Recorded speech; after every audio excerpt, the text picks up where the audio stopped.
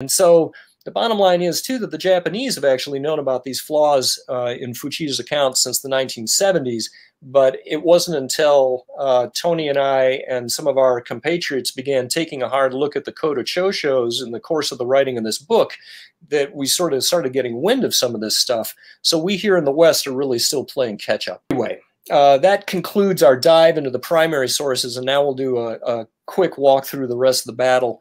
In comes the American dive bomber attack from 1022 to 1027.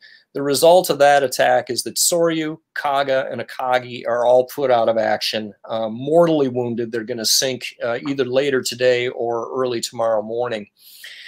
What ends up happening then for the remainder of the afternoon, carrier Yorktown is hit around lunchtime by Hiryu's first counterattack with her dive bombers.